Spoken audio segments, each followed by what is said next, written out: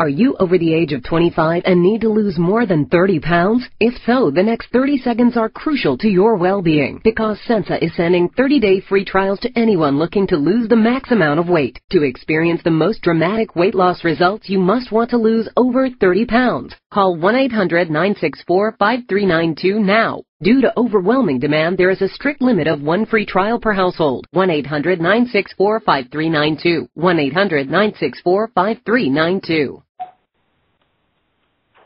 Blog Talk Radio.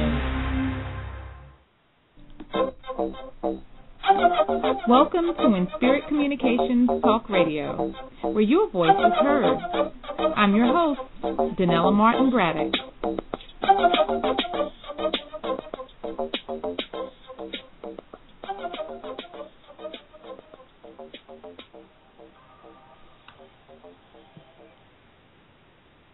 Good afternoon, good evening, good morning, depending on where you are.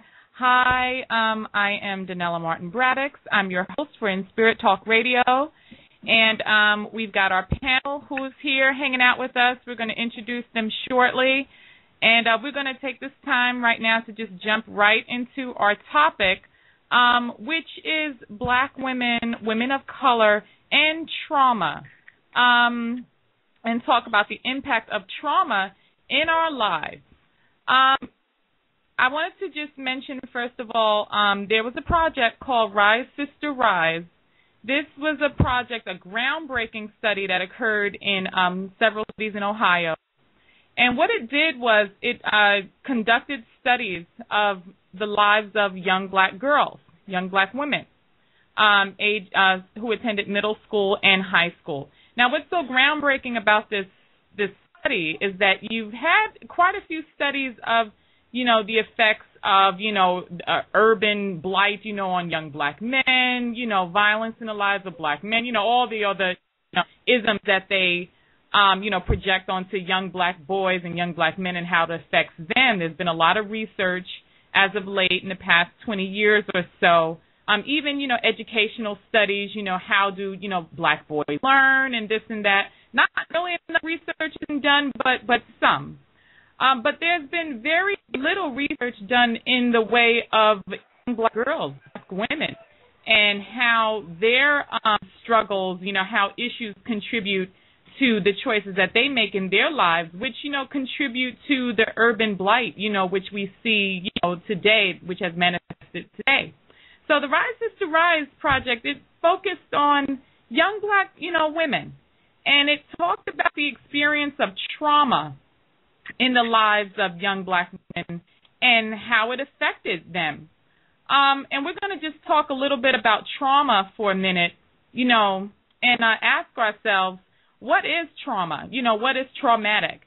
And the findings were that, there's so many, instances of trauma that occur in the lives of a lot of urban, Black girls, that it's not only is it not recognized, by society, but even the girls themselves don't really recognize it as abnormal. It's kind of gotten used to, a large proportion of us, too large, has gotten used to living with a lot of things that, we really shouldn't.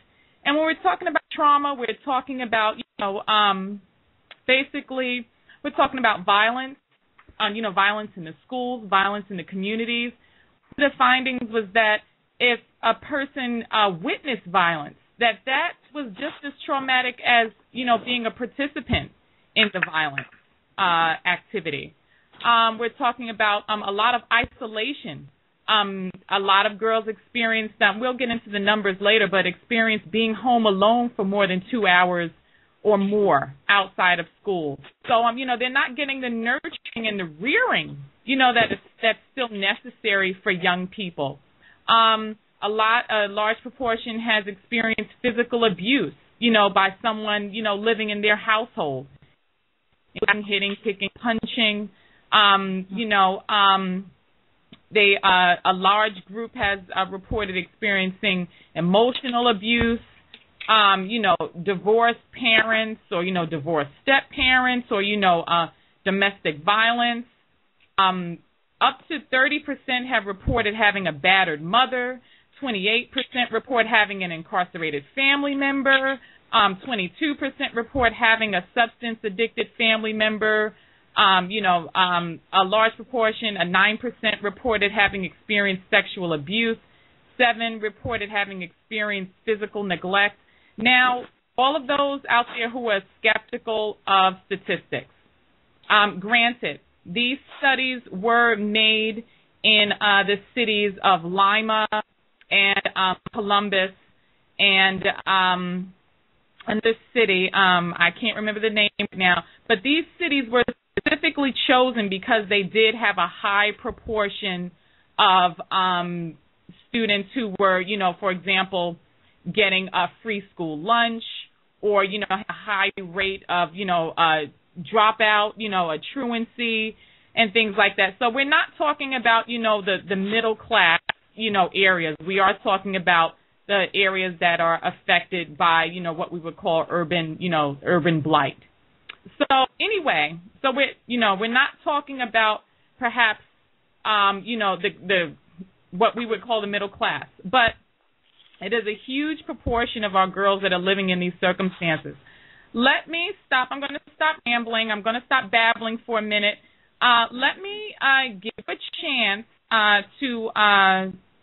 let me introduce the panel that we have tonight, and we're going to get into some questions. I'm going to throw this question out to the panel beforehand, what I kind of want you to touch on at first, if you don't mind. What I want to ask you, basically is, do you think a project, a research project such as Rise Sister Rise is even necessary?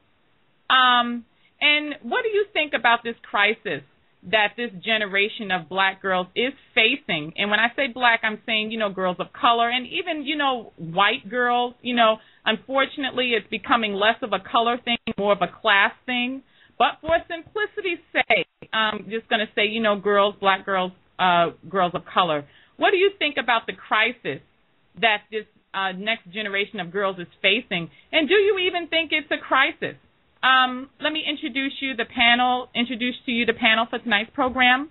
We've got Leslie Ann Brown, writer and founder of Bandit Queen Press out of Copenhagen, Denmark. And I just love her so much because it's 5 a.m. there, and she's up and ready to go. Woo!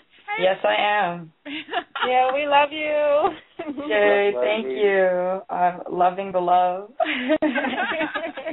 You're a trooper, girl. Oh, thank you. And we've got Michael Harper, activist and entrepreneur in Brooklyn, New York. What's up, family? How y'all doing? Hey, Mike. Why do I feel like going Brooklyn every time you say right? Okay. Okay, Brooklyn. Brooklyn. Music next week. Yeah, 'cause wherever you at, Brooklyn is always in the house. Okay. Always on the map. Well, I read that they said 1 out of every 8 Americans has a tie to Brooklyn, like a relative, or they've lived there or something. So interesting. Yeah, so I think that just means that Brooklyn is basically the world. What's up? Hello. That's so funny. It's all about Brooklyn. And then we've got Tawana Barnes, glamour girl, law student, who also I've got to give some love to because she's in the middle of finals, and she is taking the time out from her studies to hang out with us. What's up, girl? What's up? Yay. Everyone's trooping. Right? Basically, that's how you got to do it. So I'm going to ask first Leslie Ann Brown. I just want to know, what are your thoughts? Well, I mean, I was really moved by the study. I really, I felt very relieved that people were talking openly about the issues that were addressed from the study. I am very skeptical when it comes to studies, but I also have sort of a natural tendency to react positively to them when they confirm what I feel that I know already intuitively from what I've experienced. Yeah?